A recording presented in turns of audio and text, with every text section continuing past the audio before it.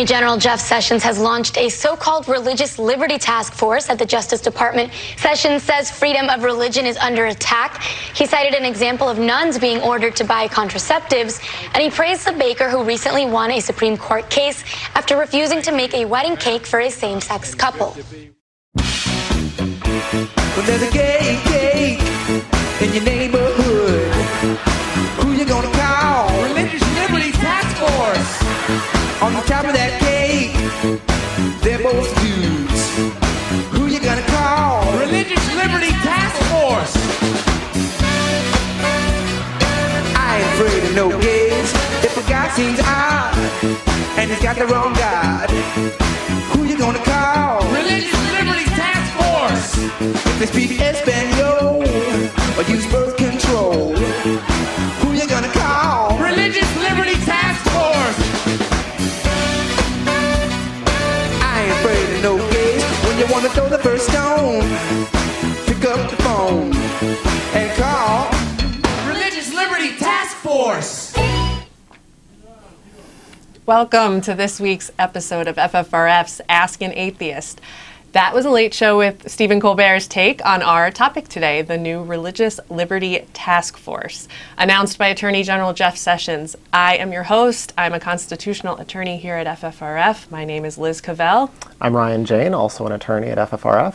And I'm Andrew Seidel, an attorney and FFRF's Director of Strategic Response. If a guy seems odd and he's got the wrong God, pretty much sums up this new task force. It's not really about religious liberty, it's about preserving and defending religious privilege, specifically Christian privilege. And Jeff Sessions made that pretty clear when he was announcing the RLTF. A dangerous movement, undetected by many, but real, is now challenging and eroding a great tradition of religious freedom. There can be no doubt, it's no little matter, it must be confronted intellectually and politically and defeated. So that's Jeff Sessions announcing the task force and talking about this threat that makes the task force necessary. And my favorite part of that opening is when he says that the threat is undetected by many, which is a euphemism for all in the head of persecuted Christians. I think we're all still kind of left trying to figure out what the Religious Liberty Task Force is and what the DOJ is doing and why. But Sessions himself in that speech mentions three examples of illustrating why we supposedly need this task force, and presumably the kinds of issues that the task force is going to be addressing. So take a look at this. But in recent years, the cultural climate in this country and in the West more generally has become less hospitable to people of faith. Many Americans have felt that their freedom to practice their faith has been under attack, and it's easy to see why. We've seen nuns ordered to buy contraceptives.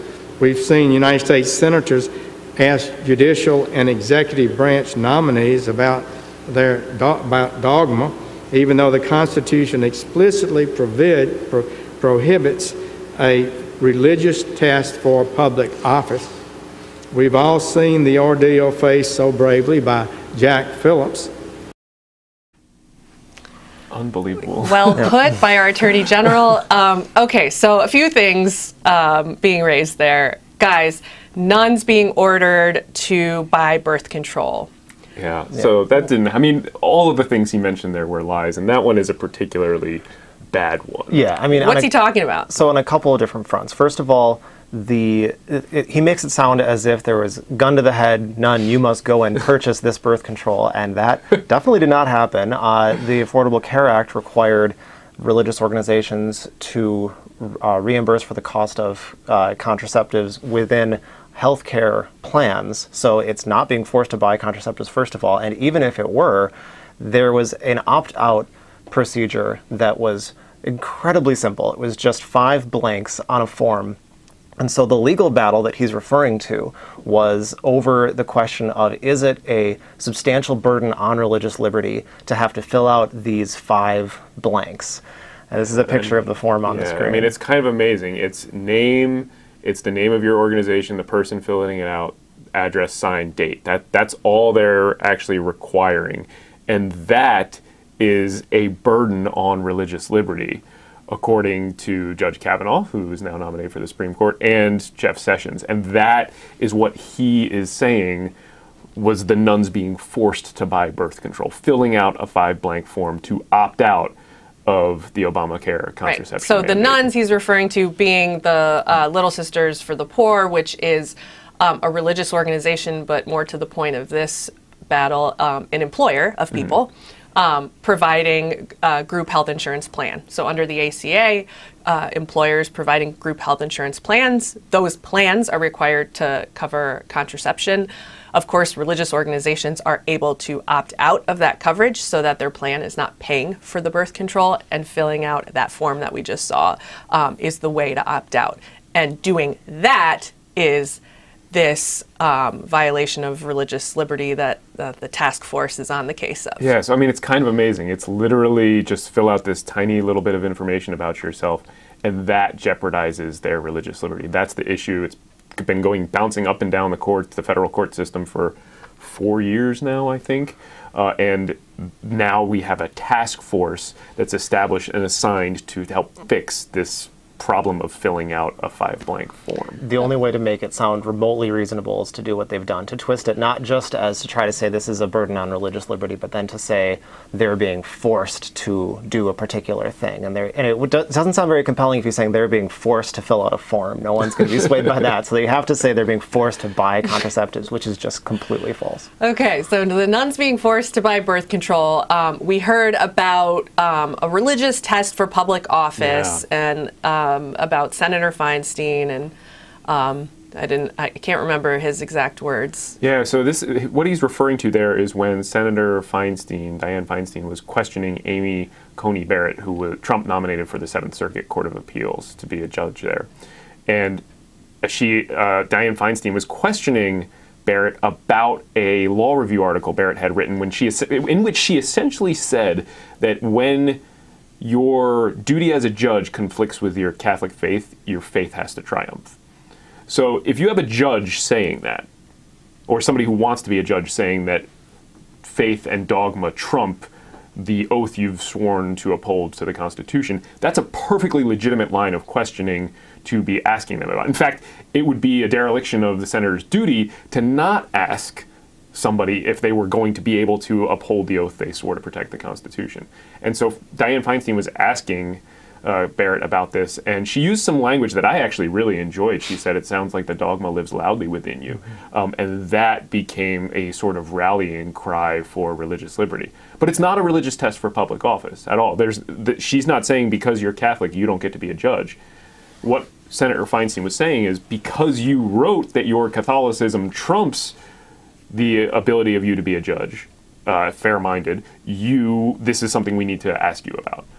Not saying you're absolutely barred. It's not a bar to office at all. And in fact, most of the Supreme Court is Catholic, so it's obviously not a religious test for public office. And of course, as we know, Amy Coney Barrett went on to be confirmed and appointed to the 7th Circuit, where she now sits. And so I'm not sure what the Religious Liberty Task Force is going to unearth there in terms of public or religious test for public office. Yeah. But and of course, she was also one of the top contenders behind Brett Kavanaugh to be nominated to be on the nation's top court. So she was on Trump's short list for the Supreme Court. Yep. So I guess her Catholicism is not preventing her from elevation in the federal judiciary, but we'll see. And then the third example that he talked about in that clip was Jack Phillips. Oh, Masterpiece Cake Shop. So he's talking about Jack Phillips, who I think was a guest of honor at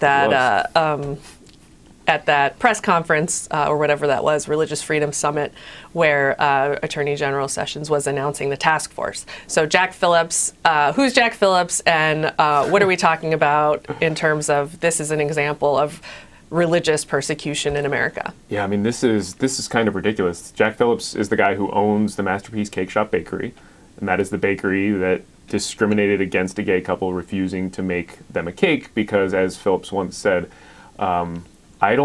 Jesus was a carpenter, and I don't think he would have made a bed for a gay couple, so I'm not going to make a cake for a gay couple. That was a quote he gave to the Washington Post once. So he refused this couple a cake because of their sexual orientation, which is illegal under Colorado law. That case went up to the Supreme Court. Phillips argued that he had a free speech right not to make the cake and a free exercise of religion right not to make the cake. In other words, to discriminate in the name of his God. The idea is, my religion grants me this license to discriminate against other people. I get to opt out of the civil rights laws because my God says so. No court has ever held that. The Supreme Court's rejected that argument actually several times in the past. It's not really contentious or controversial to say that you have to obey civil rights laws even if your God says something different. But we're seeing this attempt to redefine and weaponize religious freedom, and it kind of culminated in the Phillips case. The Supreme Court didn't do what Sessions and presumably this task force wanted, but they did give a win of sorts to the baker. Right. Yeah, I mean, as you said, this is not a new set of arguments to say that this law shouldn't apply to me because it conflicts with my religious beliefs and I should have a free exercise ability to act on those beliefs even if it violates the law. The law shouldn't apply to me. But the difference is that the Supreme Court has never bought that argument at all. It's essentially gotten laughed out of court consistently. Even if you look back at the Smith case in 1990, even Antonin Scalia was on the right side of that issue when they try to Correct say side. Yes, right. It was trying to say that that drug laws shouldn't apply to users of peyote because they used it in a religious for religious reasons, and the court said no. If there's a neutrally applicable a neutral, generally applicable law, that applies to everybody. You don't get to just opt out because it conflicts with your religion. But there is this massive push now to redefine that and say, no, if you are acting in accordance with your sincerely held beliefs, you ought to be exempted from laws. And it's and I think there are at least some whispers in the court that they might be buying that. If you look at cases like Trinity Lutheran, where they're looking at the idea of giving churches equal access to federal funds. Right. I mean, that's a crazy idea too. And I think just 20 years ago they would have said, no, this is totally unprecedented. But now they're taking a new look at it, and it's very, very concerning. Right. So the Masterpiece cake shop case sort of, or the decision by the Supreme Court in that case, like you mentioned, Andrew, it sort of gave voice to this whole ethos behind the Religious Liberty Task Force that there's hostility towards conservative Christian religious beliefs in this country, and that's really a problem and a threat and something that really needs to be guarded against. And that was sort of the grounds on which the baker sort of won in that case. The court didn't say anything sweeping about whether or not religious believers have a right to violate the law, just as a general matter, but he did say that Jack Phillips himself in the Masterpiece case had his free exercise rights violated because hostility was shown to his beliefs in the process. In other words, decision makers who were reviewing this case along the way were critical of his desire to discriminate against people based on sexual orientation. Although it's such a bizarre ruling, because what was actually happening there is that the person who made these comments was basically saying using religion as a justification for discrimination is despicable, which how can anybody not agree with that statement? That's a very fair thing to say. And if anything, he was standing up for religion as saying you shouldn't be tarnishing religion in this way. And the Supreme Court said that was evidence that he hadn't been given a fair trial, essentially. Right. Yeah, right. I mean, and it is pretty ridiculous, especially when you look at what that person on the Colorado Civil Rights Commission actually said. What she said was very, very mild, also very true. Yeah. And the idea that, and it actually, at the point in the process, they had already made their decision, they'd already written their opinion, it was on a motion to stay, basically saying, this isn't gonna have any effect until the appeal's done. So it didn't actually infect or taint the process in any way. It was already all done, but the Supreme Court said that that language and it right there is enough that you violated his rights, so he gets a get out of jail free card this time. So it's pretty alarming. We know the direction they're going to be going with this task force, but we don't know a whole lot else. Right. So that kind of is a good transition into what we do know about the Religious Liberty Task Force. So Jeff Sessions announced this task force, with great fanfare in the clip we saw. He, gave his examples of where we're seeing this undetected by many threat, and he talked about how he's creating a task force to sort of look into these matters. So what do we know about the Religious Liberty Task Force?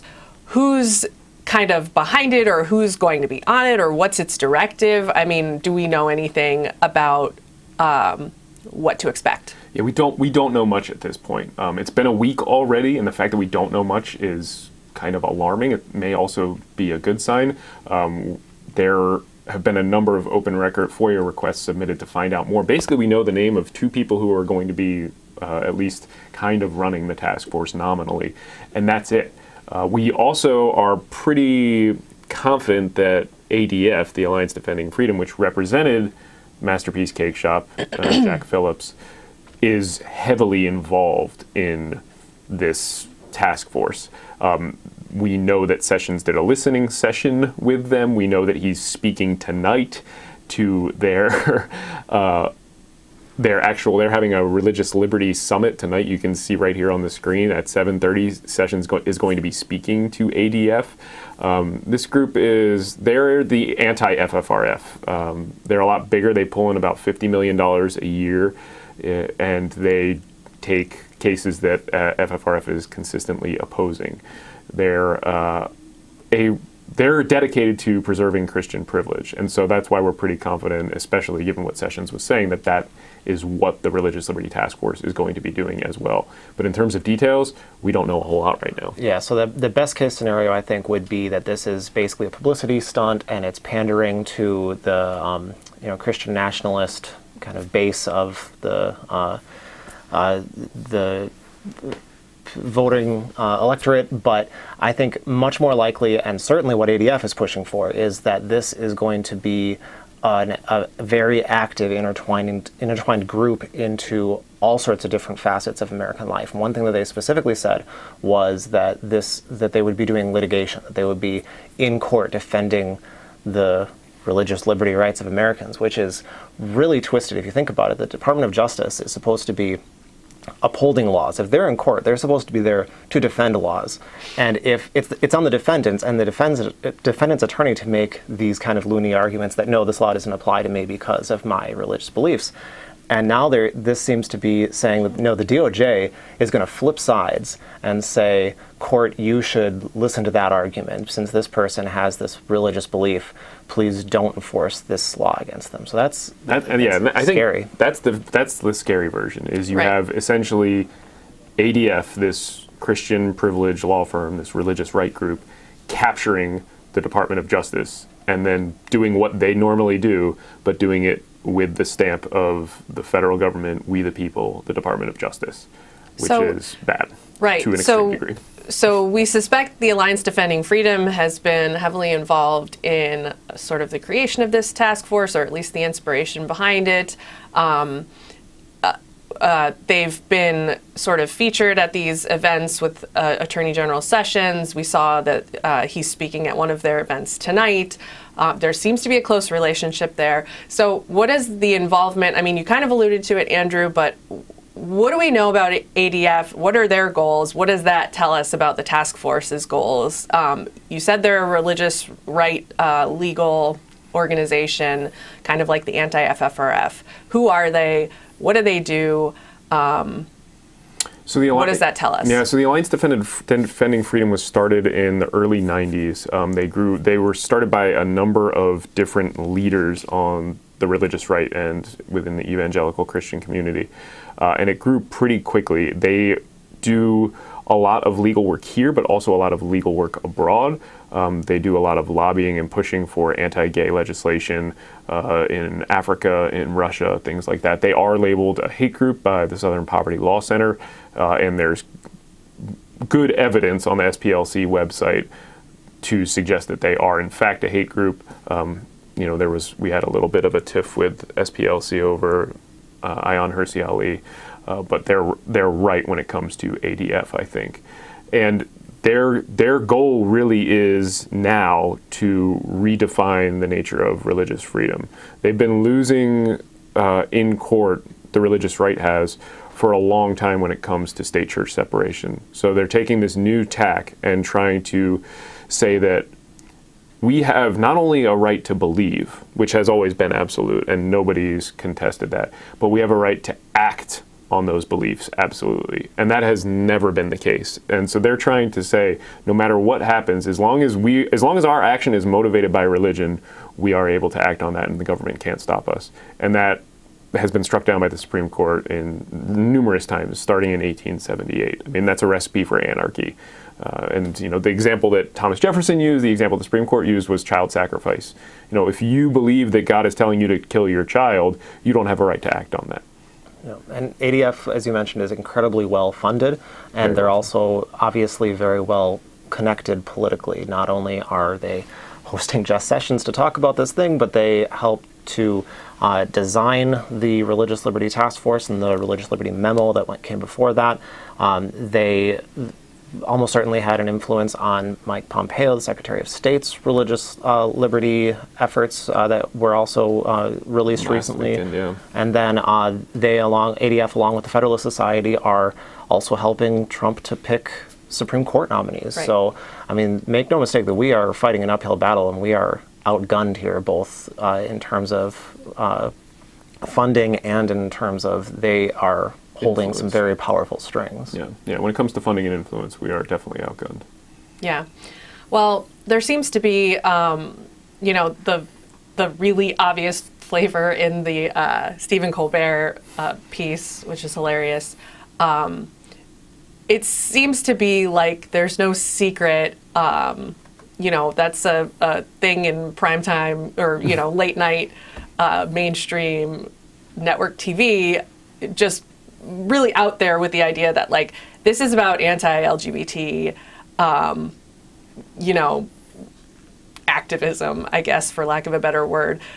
And I mean, the video is kind of making light of it, but how much, like, do you think anti-LGBT motivation is behind Jeff Sessions, the Trump administration? We know ADF is motivated a lot by anti-LGBT activism. Why are we seeing that embraced by the public and kind of, you know, unmasking this idea of religious liberty? Because the Religious Liberty Task Force obviously seems like something that is innocent and benign and American, Sure. Protecting religious liberty. Why is nobody buying that? Why is Stephen Colbert, you know, with the gay flag and the you know, X out on the side of the Ghostbusters car? Like, what's giving that impression? I think we're finally maybe turning a little bit of a corner here. The attempt to redefine religious freedom, to weaponize religious freedom, has been going on for quite a while, at least probably since the Religious Freedom Restoration Act, which was passed in the mid-90s. The religious right has been attempting to warp that and use it to their own ends, including anti-gay ends. That drive ramped up. It went into overdrive after marriage equality took effect, when the Obergefell decision came down. And then we really started to see the other side get desperate to figure out a way that they could kind of preserve their privilege. And they pushed as hard as they could. And I think what we're seeing now is people are realizing that this religious liberty argument is nonsense, that it really is just a mask to discriminate, and that it's all about trying to use the machinery of the state to impose your religion or to give yourself a license to discriminate.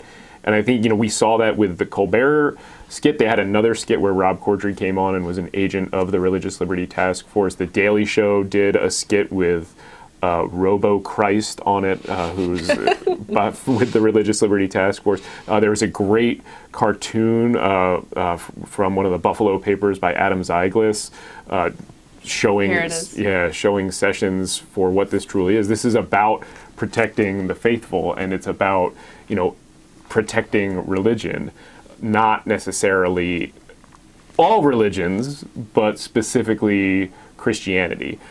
So I think we're finally seeing the mask or the veil, the curtain kind of lifting, and people are realizing, oh, this is going on. And it's nice for us because we've been ringing this alarm bell for 5 or 6 years, since basically before the Hobby Lobby decision. We saw this fight coming and have been sort of shouting into the void, and now people are finally starting to listen. Yeah, and I mean, decades ago, it was really the same battle, the same arguments that were being made, except that it was about race at the time and about the right to discriminate against non-whites rather than against same-sex couples. And now that's politically unpalatable. There's no way that you could say that and not have everybody turn against you, because we have grown as a society where now we've said there's at least enough of a majority saying this is totally unacceptable, that you can't make those arguments. And I think we're moving in that direction for LGBTQ rights, but we're not there yet. And so they feel this is a battlefield they can still fight on. But I think that's also something to think about for anyone who's on the fence about this like masterpiece type situation, where it's like, I've heard people who are otherwise reasonable saying, well, maybe we should be allowed to decide which wedding cakes you make for. But I mean, you could make the exact same argument to say, instead of saying, I would serve a gay couple, but I'm not going to participate in a gay wedding, it's the exact same argument as saying, I would serve a black couple, but I'm not going to participate in a black wedding. I mean, I think everybody would recognize that as just out and out racist, and it's the same thing. And I think that's a great point. And because once you open the door and once you grant this license to discriminate, there is no turning back, and there's no way to differentiate, legally speaking, between race and LGBTQ status. And if you actually go listen to the oral argument in the Masterpiece Cake Shop case, when ADF's attorney was up there arguing this case, that was one thing that the court kept hitting on. And I think it's one reason they were reluctant to actually give the sweeping decision that ADF wanted. They said, how can we possibly draw the line if we allow this when it comes to race? And nobody had a good answer for it. It's very clear that there's no way to draw the line. And I don't want to say necessarily that that's an end goal for ADF, but it's certainly something that's going to happen if they are successful. Yeah. Okay, well, I am looking at some questions that are coming in on our Facebook page, and if you have a question about this topic, you can just plug it into the comments there on Facebook and send it our way. Here's one from Keith Hayward. Is there any chance that the task force would help protect religious minorities, such as Muslims? I wouldn't count on it, but... So I will say, in the longer version of the AG's remarks there announcing the task force, of course, he certainly paid some lip service to protecting religious minorities and, kind of feeding examples of discrimination against actual persecuted minorities into the rationale for this task force. I can't remember exactly what he talked about. Do you guys? I don't remember exactly what he talked about, but he certainly did pay lip service to protecting minorities. I mean, but the real point here is that there is not a threat to religious freedom in this country. There is a threat from religious freedom, and it's because they are deliberately trying to weaponize and redefine it. I would not expect this task force to do much for minority religions, other than one or two maybe high-profile things that they can point to say, we really are doing the right thing here. You're all wrong. And it's incredibly telling, I think, that every example he gives has to do with using religion as a sword to discriminate. He's not talking about examples where, there's anti-Muslim discrimination happening. He could have said that, and he didn't. He is not interested in protecting religious minorities being targeted in a discriminatory fashion. He's interested in protecting people who want to use their religion to discriminate. Yeah, I mean, anti-Semitism has skyrocketed since Trump took office. There are plenty of examples he could have pointed to. I just remembered one of the examples was actually that he used was maybe an Orthodox Jewish congregation who wanted to build a synagogue. With the zoning laws. How I don't know, Jeff Sessions himself or the DOJ or I don't know, stepping in to help.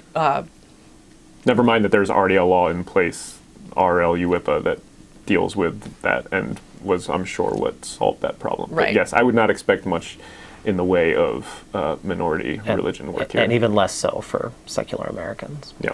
Right, right. Sure. Yeah, Jeff Sessions did not mention discrimination against atheist, agnostics, or non-religious Americans. I wouldn't expect much force from the task force on that. This is actually a really interesting question. Jamie Miller says, could this task force help overturn Roe versus Wade? That is interesting. I mean, we know that's something that Sessions certainly wants. Right. And there are, that is one of the sort of attempts to redefine religious liberty, is to use it in a way that undercuts Roe.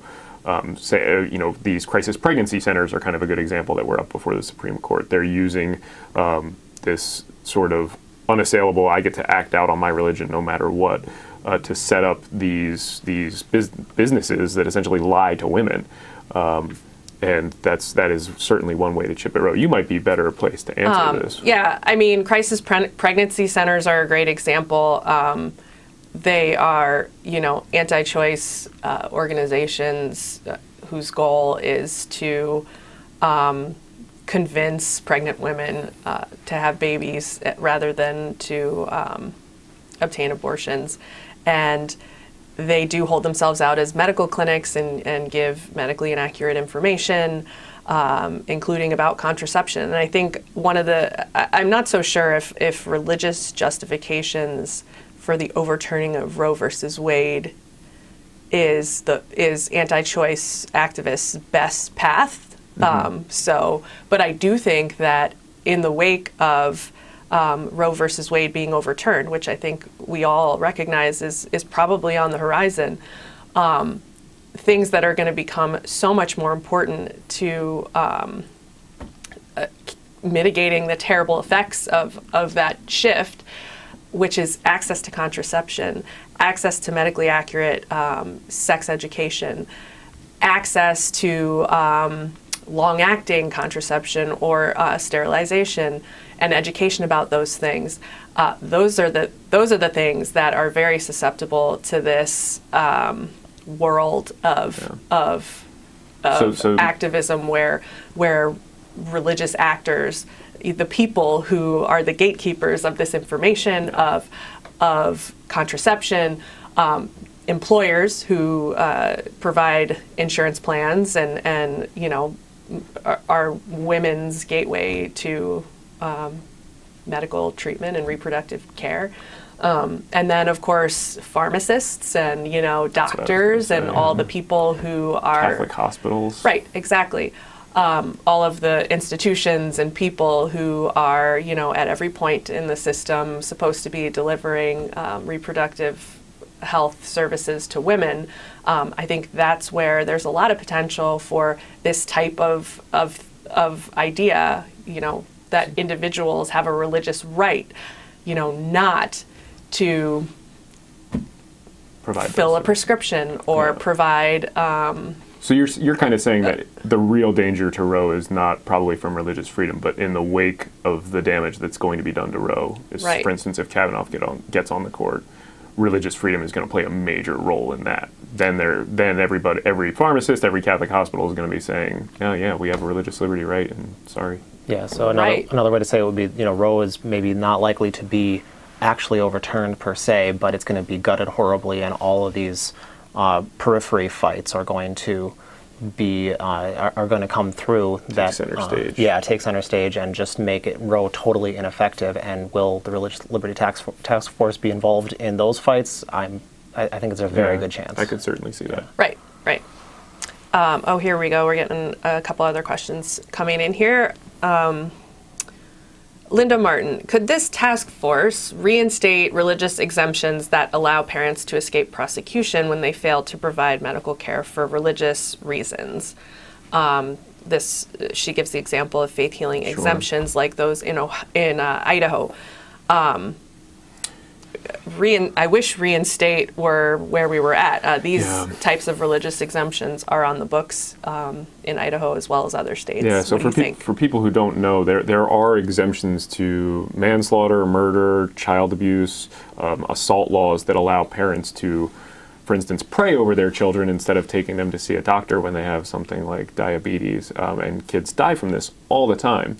And there are a number of states, Idaho included, Mississippi's one.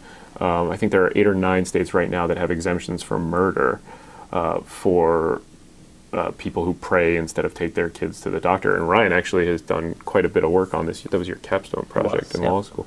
But I mean, the rationale for them is, this is these people's religion. We can't force them to violate their religious beliefs by forcing them to seek medical care for a kid.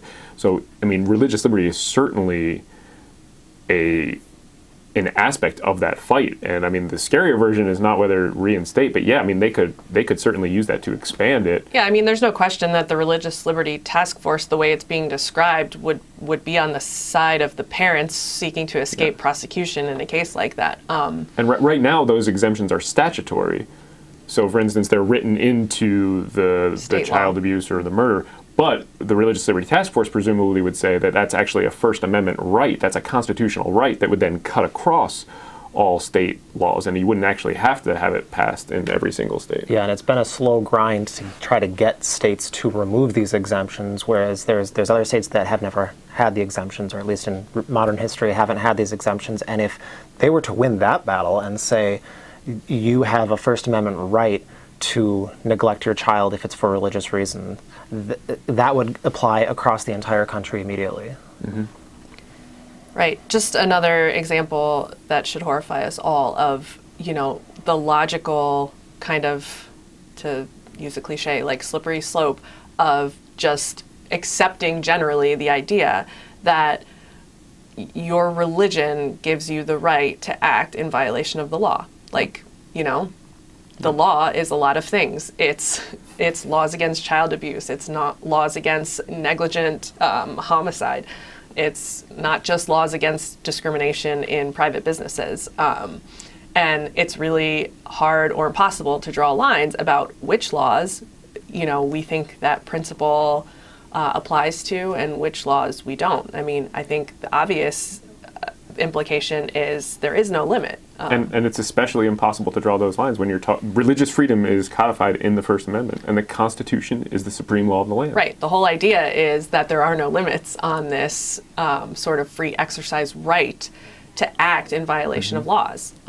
It's a get out of jail free card. Yeah, and that's why the Smith decision was decided correctly, that if the government says we have this harm that we must prevent, so here's a totally neutral law that will prevent that harm, that law applies to everybody. You don't get to just say, oh, well, that law shouldn't apply to me because I have a conflicting belief. And that's the opinion that Scalia wrote, and I always feel so dirty agreeing with Scalia on that opinion, but he was right.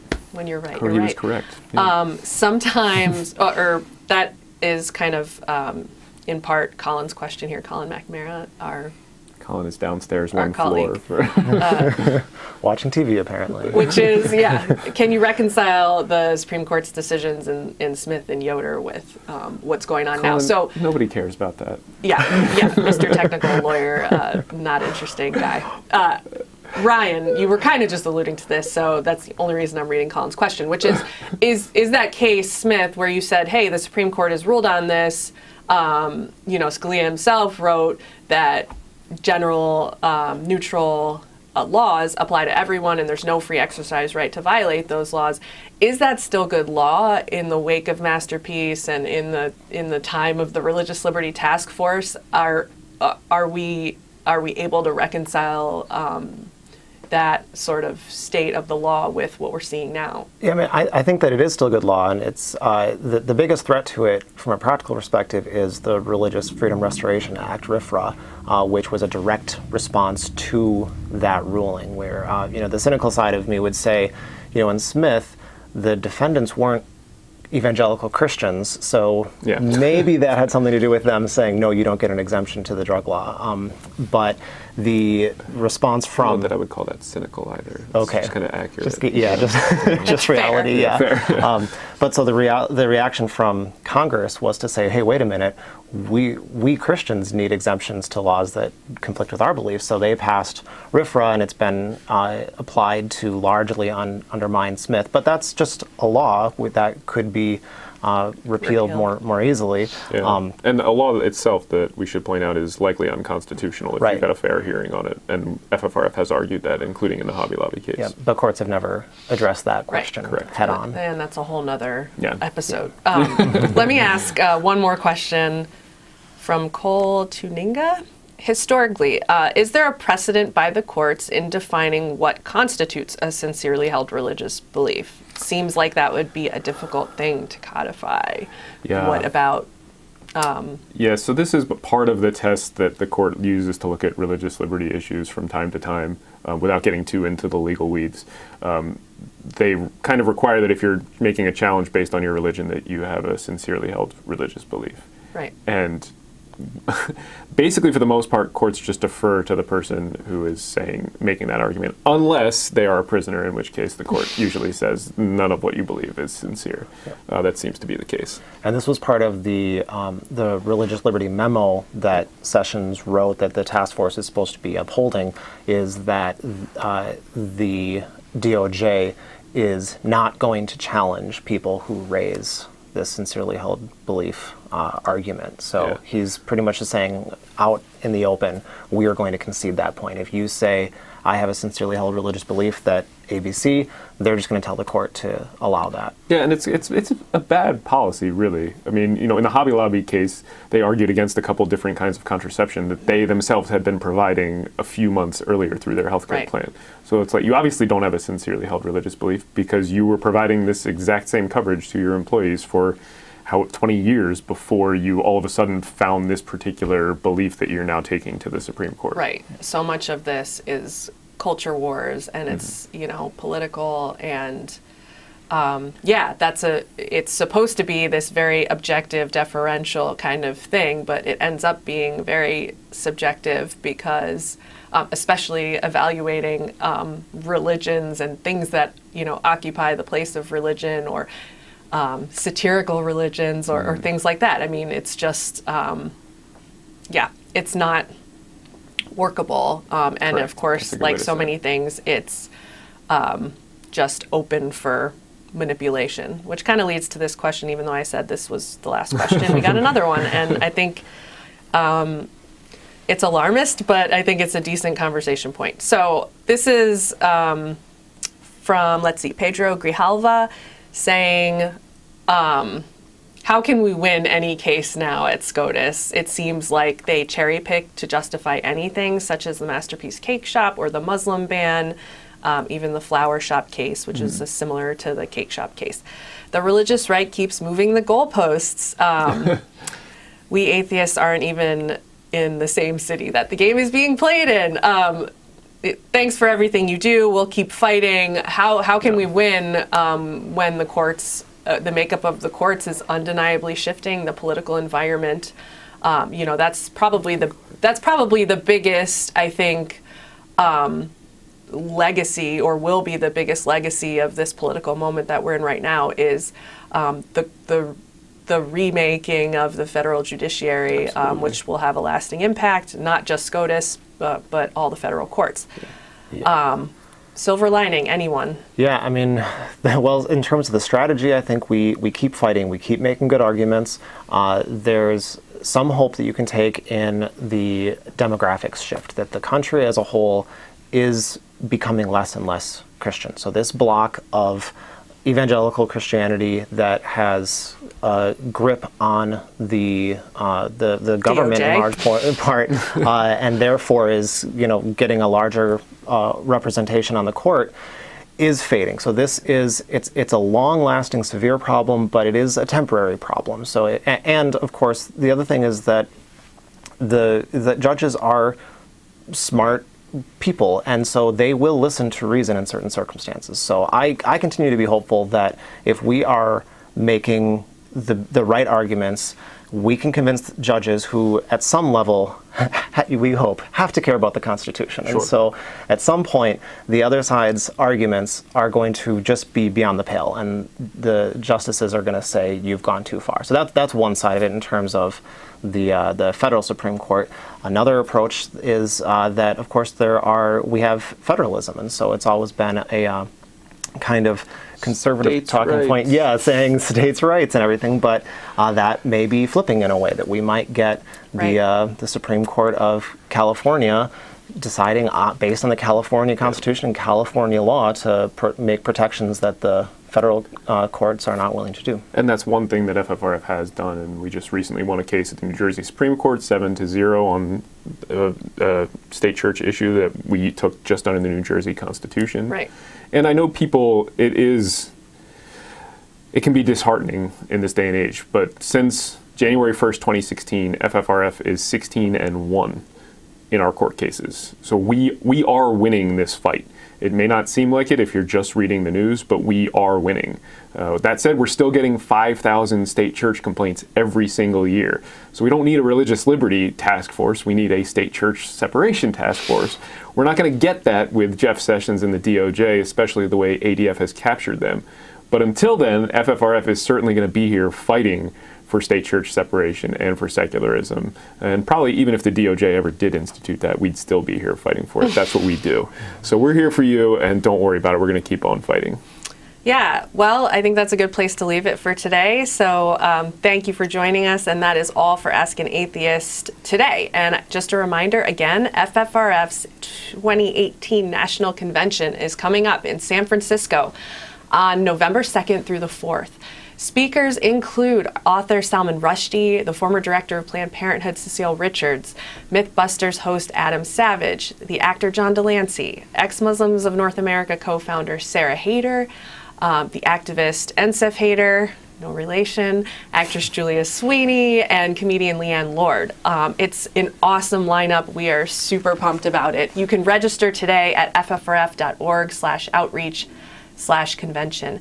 And as always, if you would like to receive text alerts on important issues in your area, text FFRF to 52886.